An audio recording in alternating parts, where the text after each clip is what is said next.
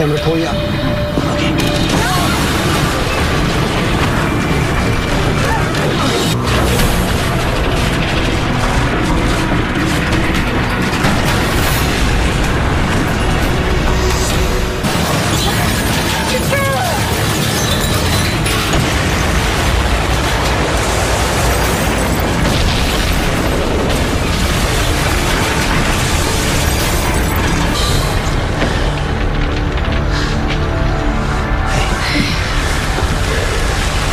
Okay. You okay?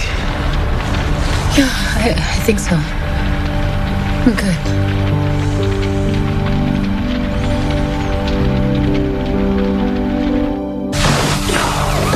That was crazy.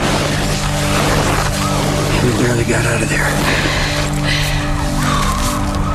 I need to tell you something. I knew it was you. Sam. Jason, I knew it was you that night on the pier. And when you came to my hospital room the next day, I knew it was you. You didn't even have to say anything. My eyes were closed and I knew it was you, and I couldn't say anything because I couldn't hurt him like that. It's okay. Every day, I had to tell myself that this nightmare was over because you're alive. And I know I told you to keep your distance, but I didn't really mean that.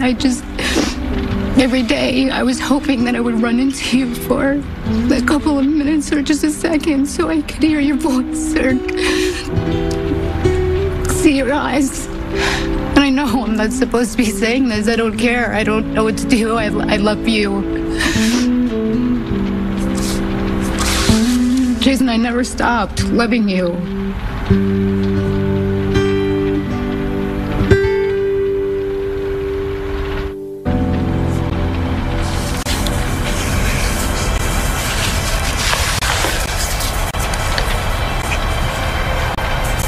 I love you. And I didn't say it until now because I just didn't want to pressure you, you know? I wouldn't let you say it. Because I couldn't hear it. I've made such a mess of this whole situation. None of us did this. Not me, not you, not Drew. It was done to all of us, and look, there's no easy or clean way out. But no matter what, I know that you love me. Sam, I love you. If that's all it is,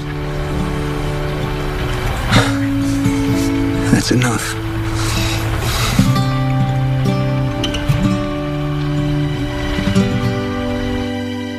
On the next General Hospital. Are you Anna Devane? And you are? After all the pain he's inflicted, wouldn't that be justice? Well, it's not possible. It can't be. I wasn't alone. I was with Jason. Your mom has good instincts, and if I were you, I'd trust him. We have to deal with your father's Alzheimer's.